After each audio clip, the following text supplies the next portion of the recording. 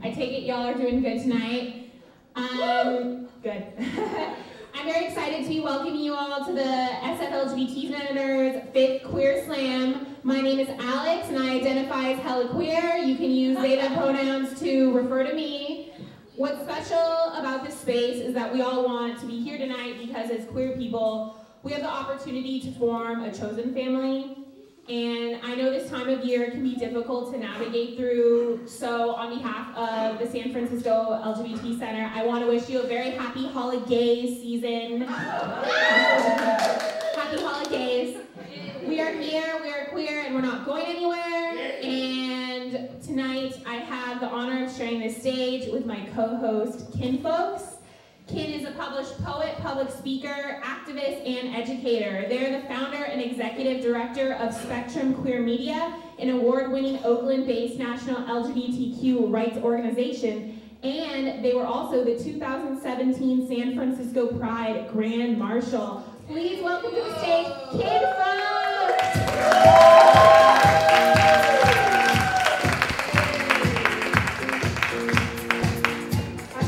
Opportunity to dance, honey. Ooh, I love that. Can we have theme music every single time? Can we give it up for our DJ?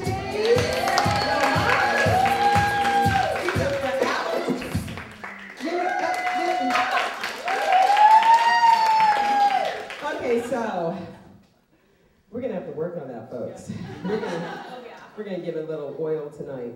So, a queer slam. You might be asking yourself, what is a queer slam? What is that about? It sounds very erotic, actually, but it's not. It's not. It can be pleasurable. For the people who are stepping up here, what they're doing is they're sharing their love. And so what we're going to do in response is scream and hoot and holler like Rihanna is up here, because that's my personal favorite. You can think about whoever you want to, but Rihanna is really up here right now. So I need to go over the rules. And it's really important because the Queer Slam becomes a slam because of the rules.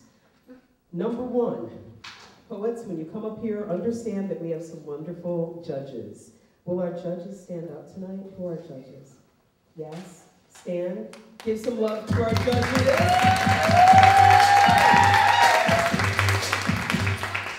You can't give them any favors. You can't give candy to them as you're passing by. They're not going to look at you until you hit the stage. And when you hit the stage, know that they're scoring you on a score from 1 to 4 in each of 5 categories. There's physical presence and voice and articulation, dramatic appropriateness. Oh. We're always dramatically appropriate. So, evidence, that's a 5 across the board, and 5 isn't even one of the scores. Evidence of understanding and overall performance. So of course you can sing, you can act out, that's funny. Inflections, accents, facial expressions, all of that. You cannot come up here with a drummer and a band. You can use percussion with your body though. Yeah, something's about to happen tonight. I can see you ready for it, okay. You must perform your original work. And I know for some people that's like, oh, whatever. We didn't say that one time, and what had happened was someone came up here and they did a fabulous job of reciting someone else's work. You can't use props. So you can't come up with a banner or anything like that. You can't use a loop machine, blah, blah, blah, blah. So the most important thing for most folks when they step up here is, how much time do I have? You have 5 minutes. 5 minutes doesn't sound like a lot, but it actually is a lot. I caution you, please try to do it in 4, because at the 4-minute mark, our DJs are going to start playing a little something. Hey! Oh, watch out. So maybe I'll dance when that comes on too. And what I would like you to do is pay attention to that, because we're going to give you 60 seconds to wrap up. And when it hits that 5-minute mark, I will come out here, I will dance right up on stage, and I will say, I love you very much. Moving right on. That's called a chop. So I would like to know if there are any people who wanted to sign up. Are we full? Nope, we're not. Okay. So come to me if you want to register at the last minute. And why would you want to show up impromptu and just share some poetry? Because you could win some money. I'm just saying, who could use some money? I could use some money. Anyone who could use some money, know that there are 3 opportunities for you to gain some money. So if you are a poet, if you're a budding poet, if you have a haiku, if you're sitting here and you think, oh, I have some thoughts, bring it up here, but do it in how many minutes? 4. That's good. Some people said 4. I love you. The folks that said 4, you're paying attention. So make sure that you see Alex, because we really would like to see some more poets share their pieces tonight. And know that it's all love. I know that there's the competition for the money, but you all are valuable to us. So give it up for yourselves. And let us begin!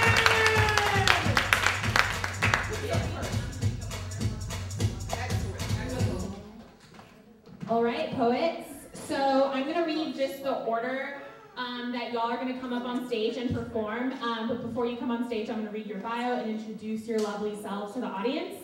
So in this order, for the first round, we're going to have Lulu Rosa Murata, number 1. Number 2, we're going to have Reba. Number 3, we're going to have Quinn. Number 4, we're going to have Daphne. Number 5, we're gonna have Bobby Kindred. If we have any drop-ins tonight, please see me like right now so I can add you on. So yeah, that's the order. And we shall move on in just a second. Okay, so our first poet this evening is gonna be Lulu Rosa Murata. She's a trans woman with a distinguished literary and journalistic career, including 10 years as a staff writer for the San Francisco Chronicle. She's an author of 33 books in 8 languages, including poetry, history, and translation. Please give the warmest welcome to Lulu Rosa Murata.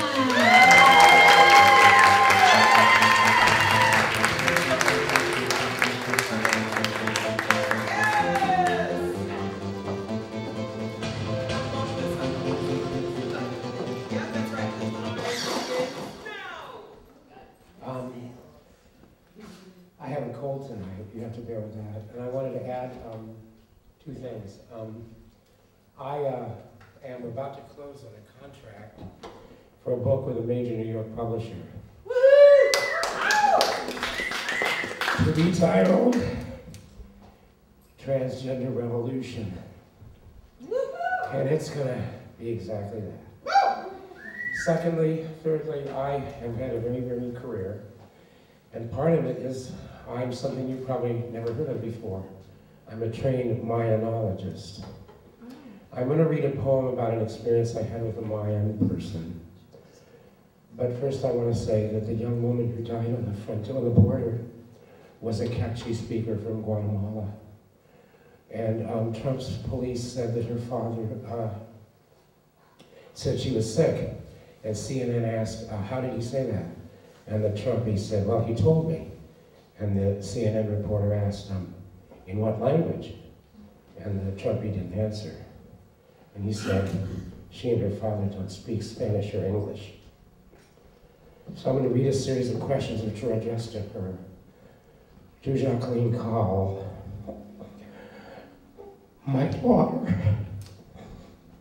Mashi, Bishi, Tush, Bish, Bashkeen, Bashora, Bashten, Makamak, Haitul, Matesh, Mateni.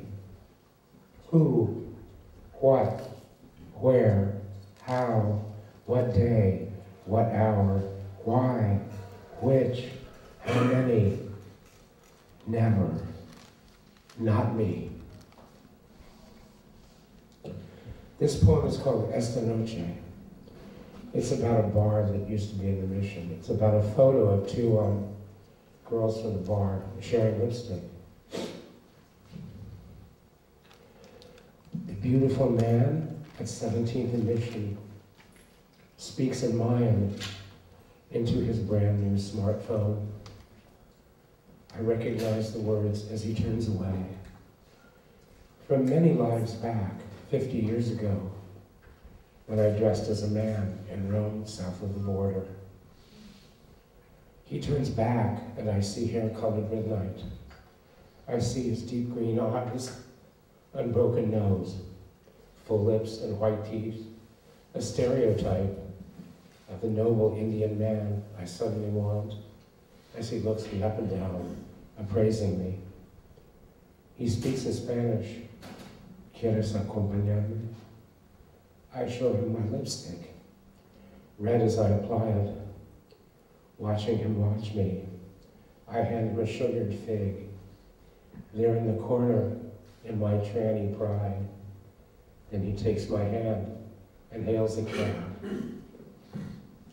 His room is tiny, just a bed and TV, and a tiny refrigerator. He offers a beer. We sit on the bed, and his kiss is electric. We lie back, and his arms fall on my shoulders. He hugs me, and I'm happy to be his girl. His name is Eric Ballon, as he says, a jaguar. Yes, he speaks enough English. Just say his name. He's an immigrant, straight from Yucatan, and works in a restaurant, living on tips alone. He's Christian, he tells me, but indigenous.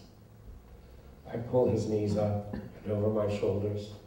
I give him head, watching his tender eyes. His cock is long, dark, and uncut. He says, I like your mouth. And he gasps. I'm vigilant as the jaguar springs. I'm finishing. Down my throat, nearly choking me. I keep my mouth around his stony root and continue during a long Mayan age. I dream of ancient gods armed with smartphones and revenge on all injustice he may suffer. I call him my rebel, and he shines with pride. We keep his bed warm until the dawn. Then he has to leave, and I make him impatient with my girly ways, brushing platinum hair. I'm 70 now. I'm the goddess of time. Outside, identities melt in the heat. Borders, there are no borders.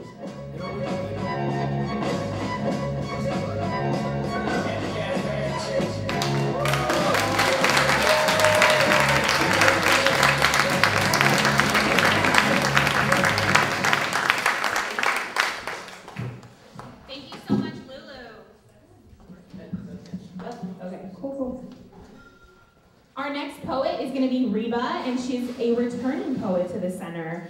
Reba has been writing feminist and queer poetry for 30 years, especially Midrash, which is an ancient way of retelling stories in the Torah. She has really been enjoying how connecting with the slam has inspired more and new poetry writing. Please give a warm welcome for Reba.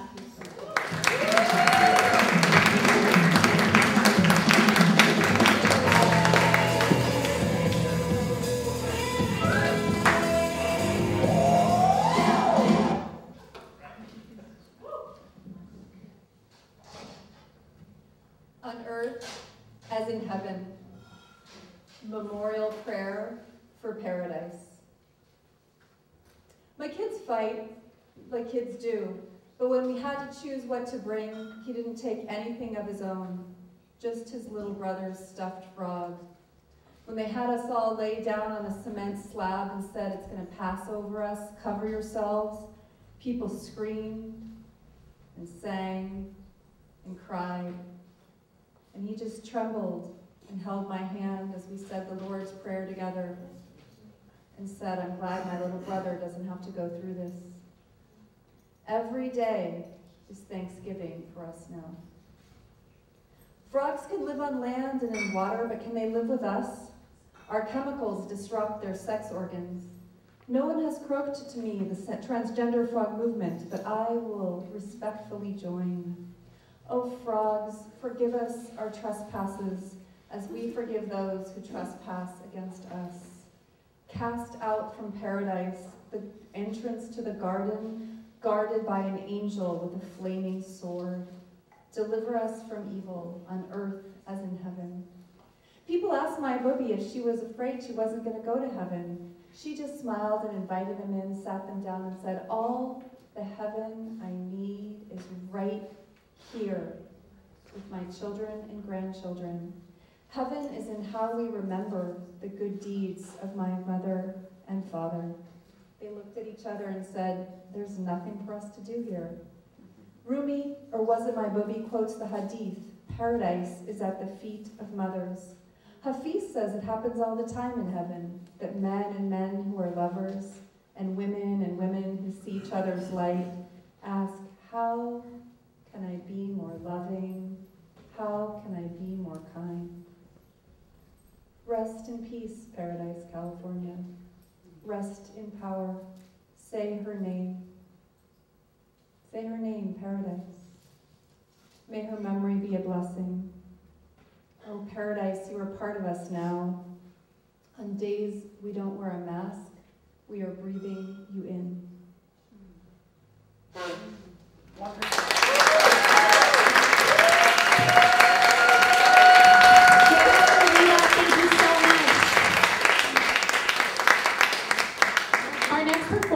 Going to be Quinn. They are an Oakland-based queer person, and they empower queer and trans folks to live their truth with confidence and to thrive, not just survive. Their vision is to empower folks to feel good in their skin and set an example for other non-conforming folks. Please give a warm welcome to Quinn.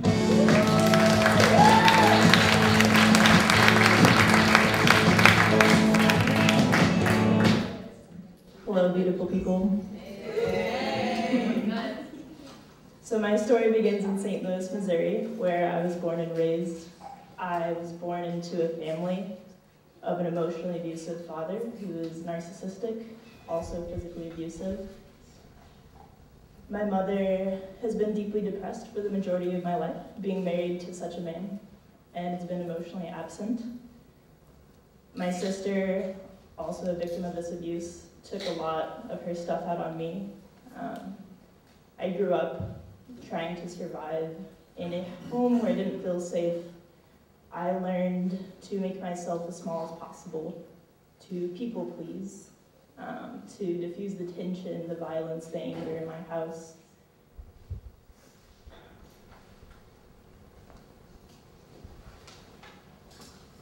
I finally came out as queer when I was 21 years old. My parents were accepting of this on paper. Their behavior and their attitude is very different. They're avid Trump supporters.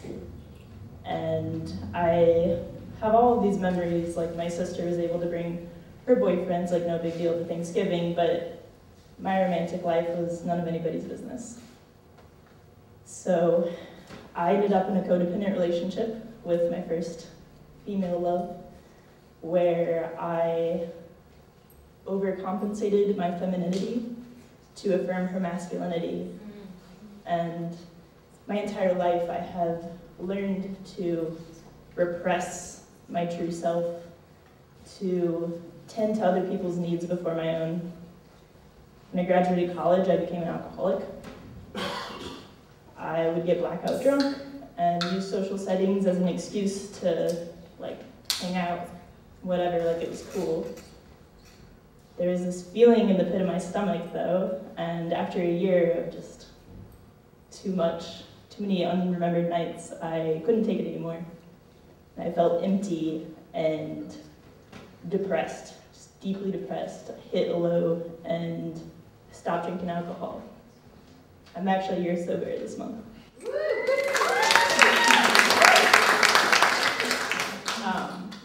Unfortunately, I replaced alcohol with cannabis. So this month I have stopped using cannabis as well. Took quite a while. As soon as I stopped all the substance abuse, all of a sudden I came out as transgender and shaved my head, and looking in the mirror, I've never felt more like myself ever in my life. And in many ways, I feel like life is just beginning. Like, there's all of these things that I'm reclaiming, like dancing, like shopping for clothes that used to give me a lot of anxiety, and I was like, oh, that sucks. And now I feel like I'm rediscovering life. So life coaching has helped me really to get in touch with myself and to kind of start this series of transformation. And I quit my job in St. Louis, where I found myself being a martyr. My boss was just horribly, like the epitome of toxic masculinity, and I was just taking the bullet and protecting all my teammates, and I quit. I'm now life coaching, and I'm serving the trans and queer community, and I want to provide the same access to opportunity and to possibility that life coaching has provided me. Side note, I just started testosterone a couple days ago, and I'm very excited. Thank you all.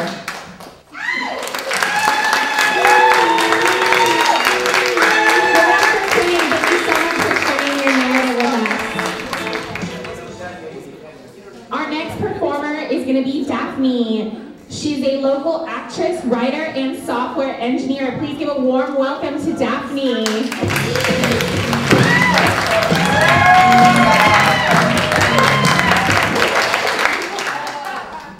Hashtag tall girls, huh?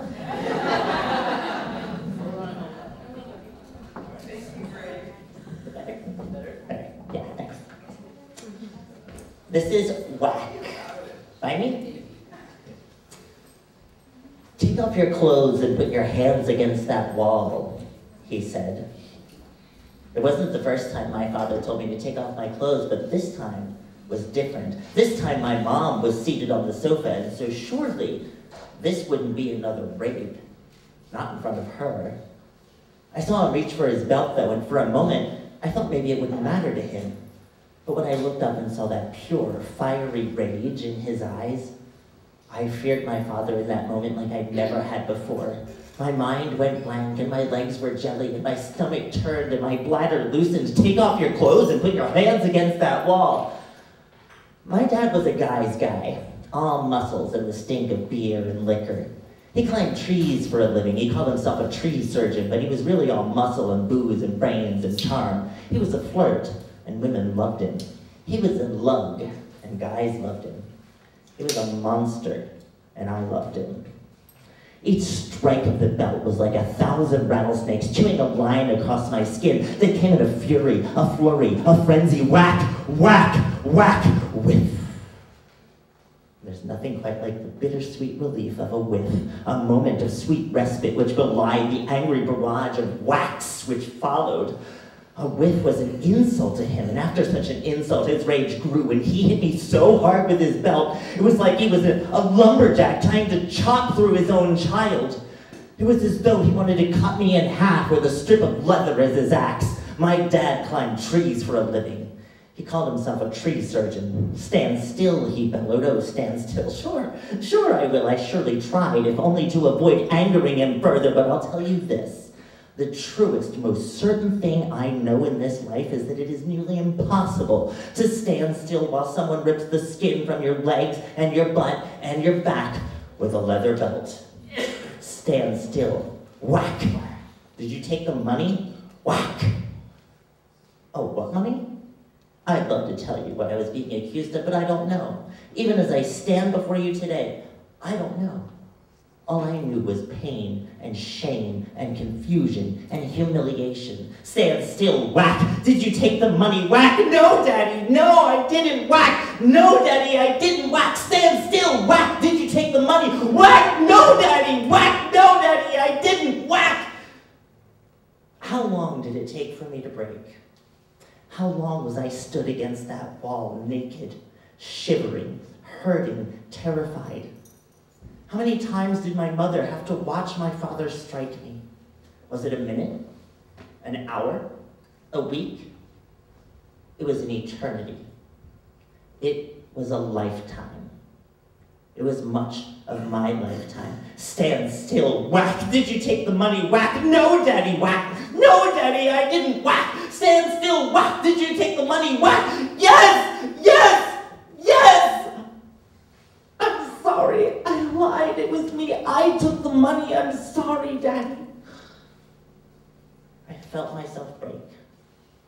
I felt something inside of me peel off and fall away. Now, I knew in that moment I could be broken. I knew I would lie to save myself. I knew I would lie to literally save my own skin. I felt selfish and sad and small and insignificant. I was 15 years old. "Get out of my sight," he said, his eyes filled with disdain. I looked at my mom, shame and sorrow pouring down my face. "Don't look at me," she growled. "You did this to yourself." A few days later, my father told me that whatever money he thought I'd stolen out of some random neighbor's toolbox had been found, and I was punished again for lying to him. For lying to him. And in that moment, I found something new. My own righteous anger, my own sense of justice and of injustice. And I found forgiveness for me and for my father. Take off your clothes and put your hands against that wall. Well, I'll tell you something. I don't stand against walls anymore. I knock them down.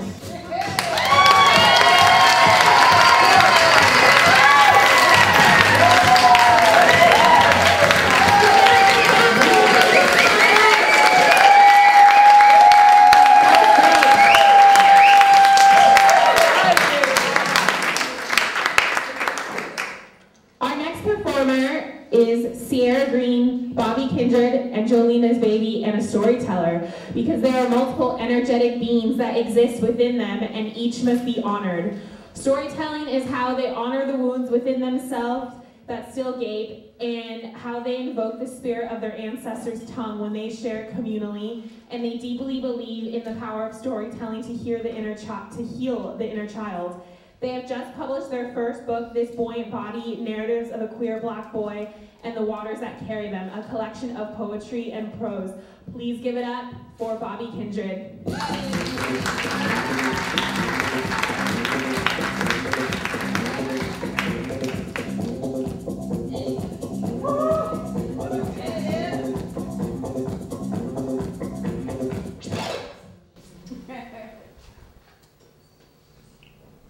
I want to make this into a children's book, so here we go.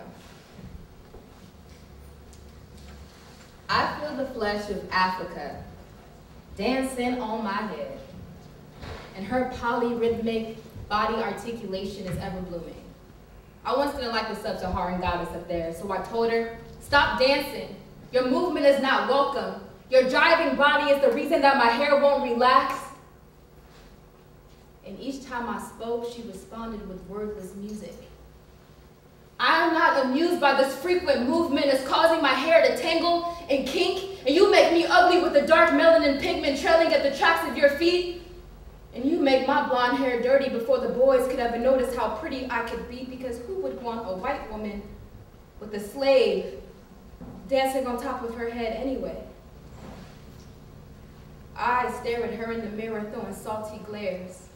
Racist diction assaulting her every being so she would no longer find strength to dance her dance. Like the white master beat her black skin till her body laid flat on a thistle cotton field, I plastered the African lens of my hair with chemical remedy to hide all my black insecurities so I would appear to be more mixed race. No, not as good as white, but hell, even mulatto was all right because at least it looked like I bear the blood of beauty.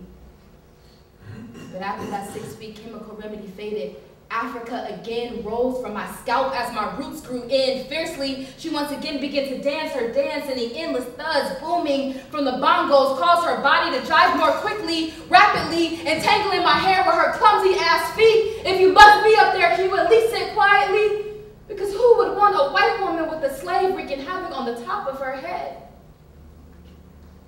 I was ashamed of her, because how dare she be so deeply pigmented and happy all at once.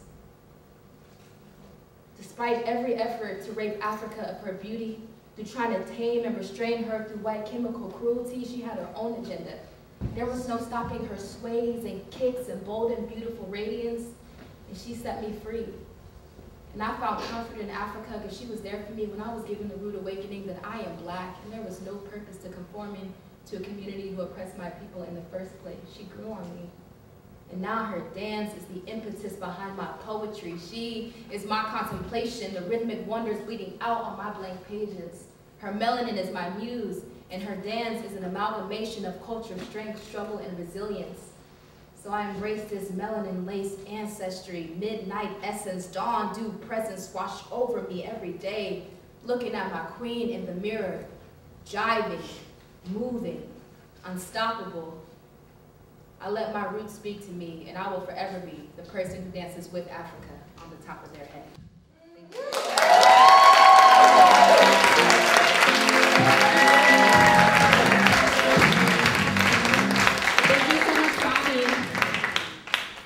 Our next performer is going to be our very brave drop-in who goes by the name of M. M, where are you? Please welcome M to the stage. And give a warm welcome to our brave soul.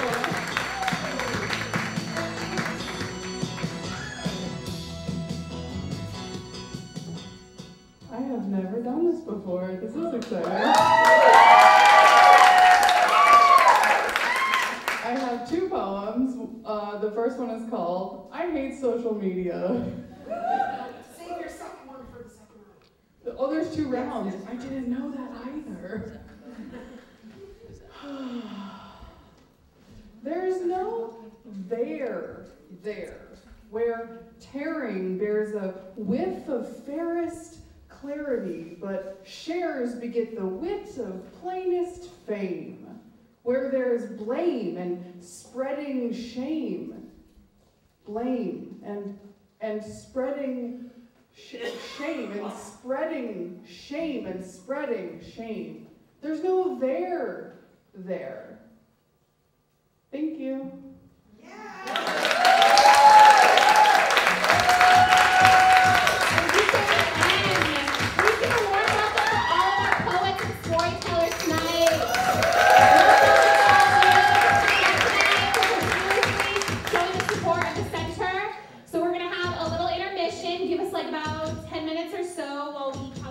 Points.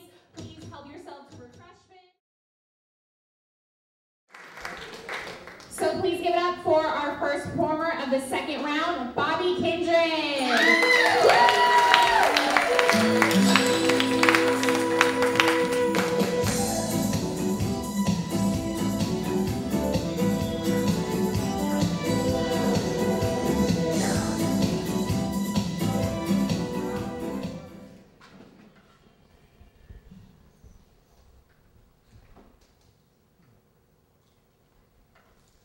Mom, I don't think I told you enough how much I love you. How I saw you carrying 3 children on your back, the world on your shoulders, dead babies in your belly, and still you kept moving in stilted strap-on heels like the black god you are. How'd you do it? I'm envious. You are able to exist black and woman with a certain grace I am not old enough to achieve yet. This is the most painful conversation I will ever have with a woman who will have my heart, but what will you do when they take my body and make carcass of it? A decaying thing with no longer a fast mouth and loud skin.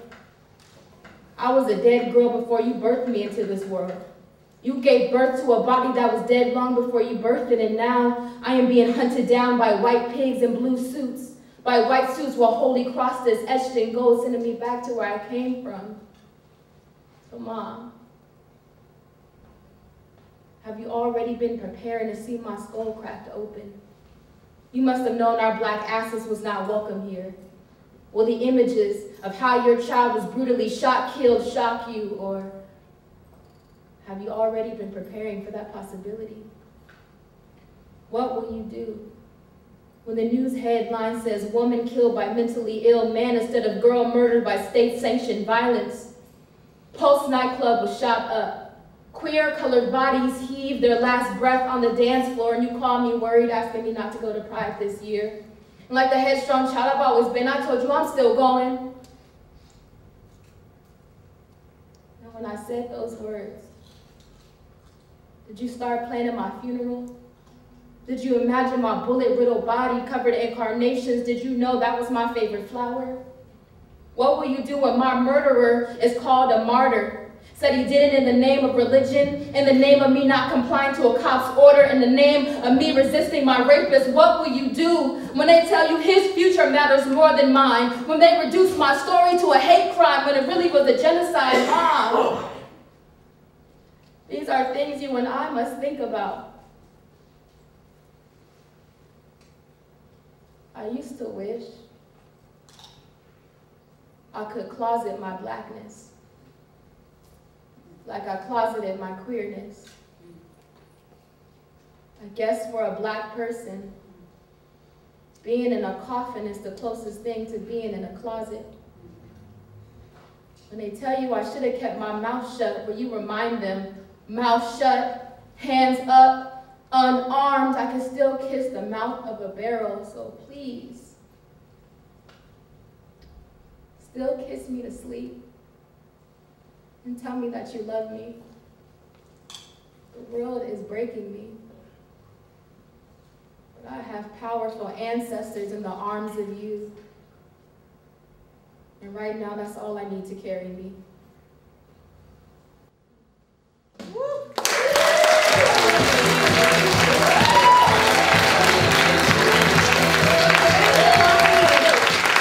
Thank you. Our next performer coming to the stage is Reba. Please come up, Reba. Warm welcome to the stage.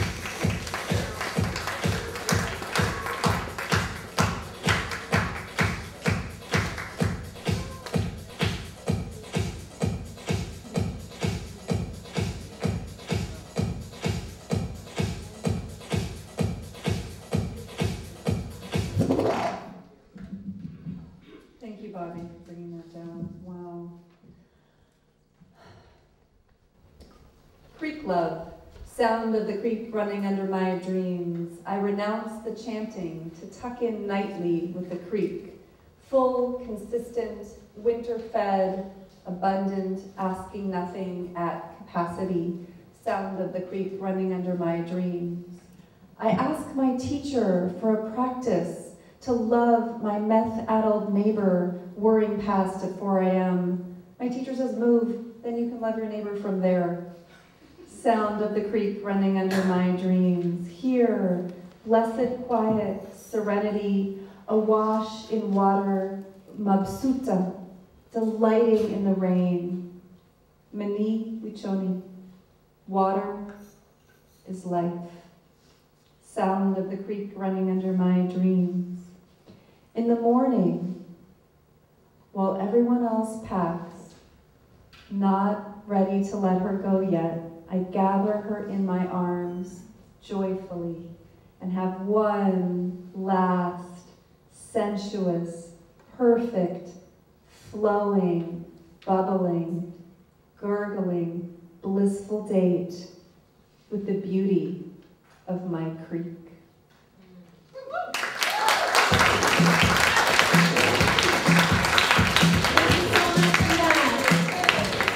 Please welcome to the stage. We're gonna have Lulu.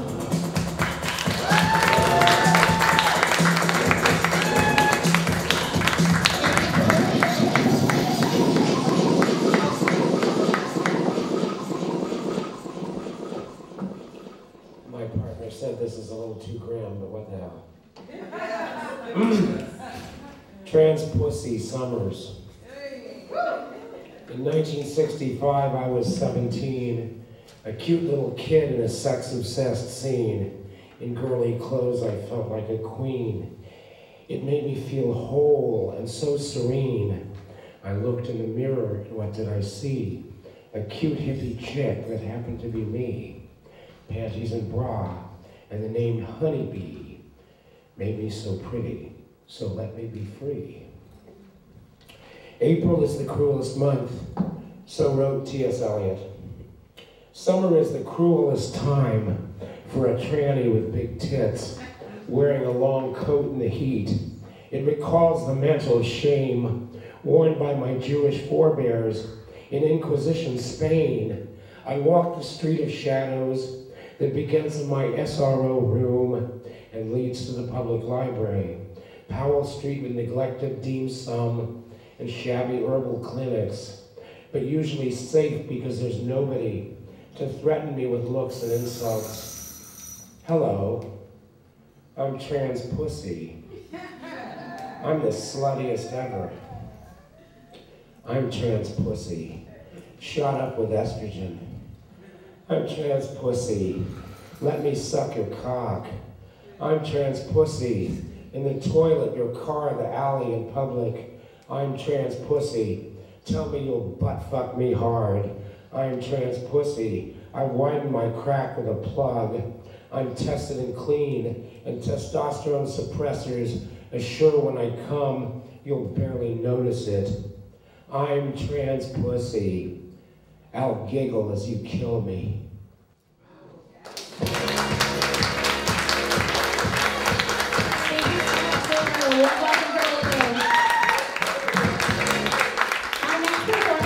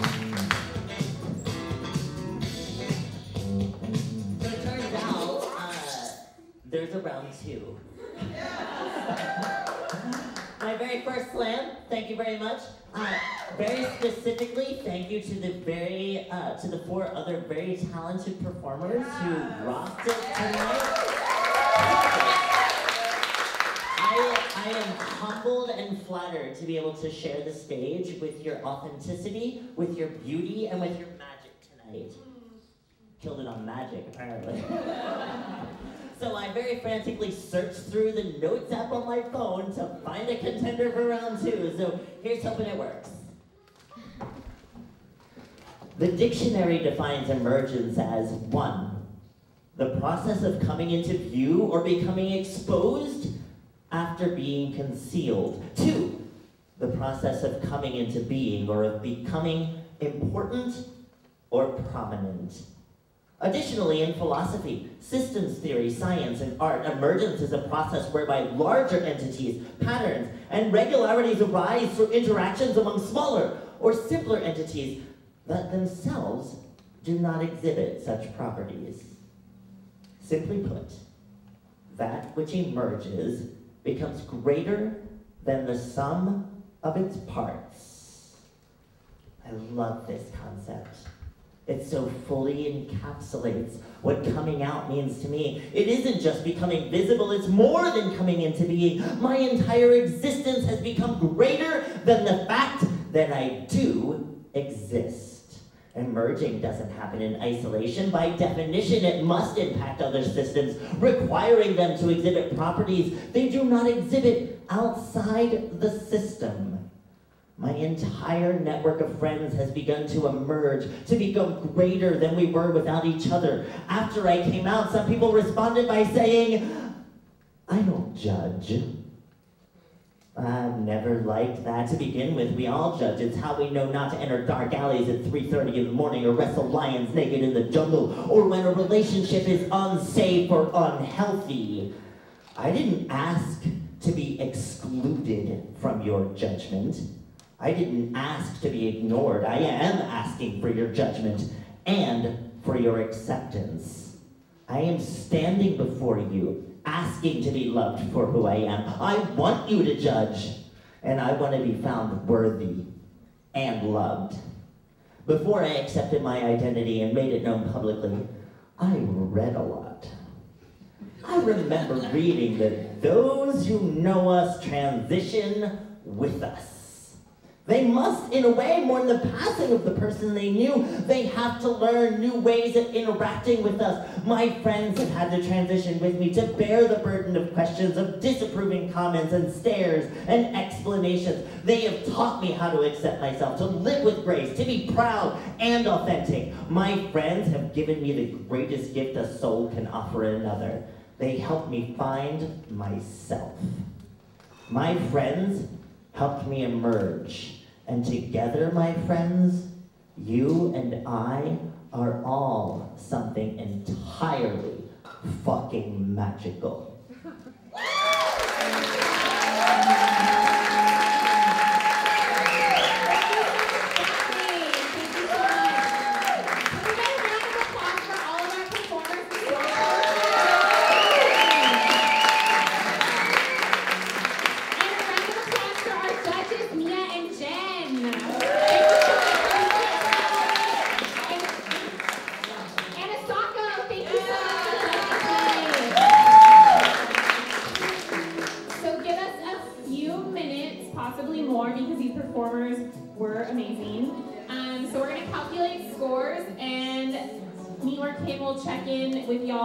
Shortly, so we can give out prizes. So hang tight, we still have snacks. I think we still have drinks for those of age in the back. So all of the people who came and graced the stage, can we just give it up for them? Every single one of them.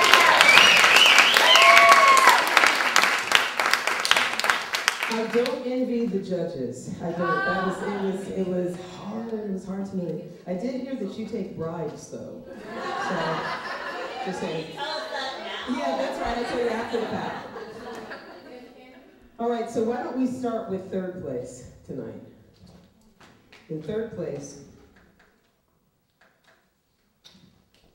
I can't read your writing. I'm sorry. I was going to make something up, and I figured I don't want to get beaten up on the way to my car. Should I just read it? Sorry, my writing. Our third place winner this evening is Reba. Please make sure to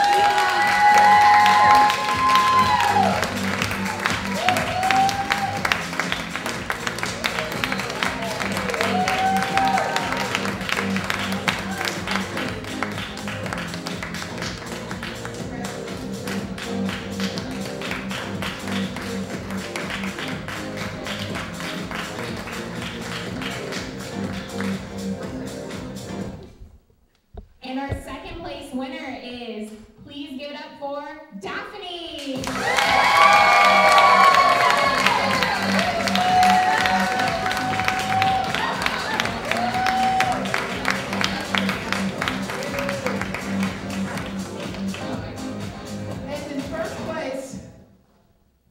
Give it up for Bobby Kendrick.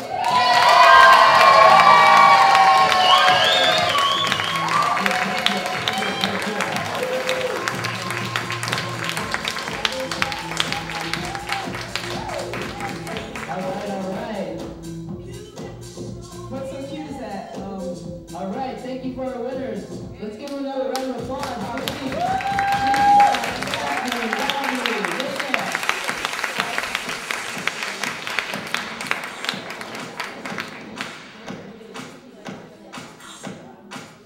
All right, let's get some pictures. We're gonna get some pictures.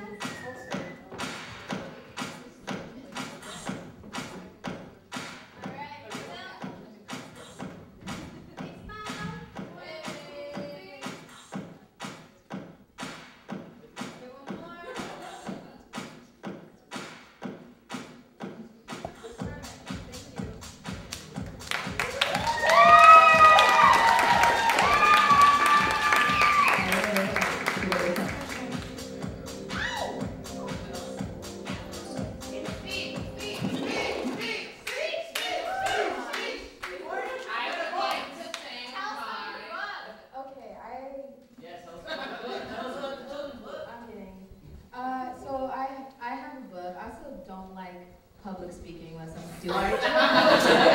I'm doing a thing like a poem. I have a book out right now, and I currently have copies available for purchase. It is about my experiences growing up in the suburbs, being Black and queer, and transitioning into recovery for alcoholism. So I have copies, sliding scale. You choose the price. I don't care. Tonight, and I want to thank my inner child, because this is all they ever wanted, was to share their narratives on a stage. And I also would like to thank all the folks who make this slam possible.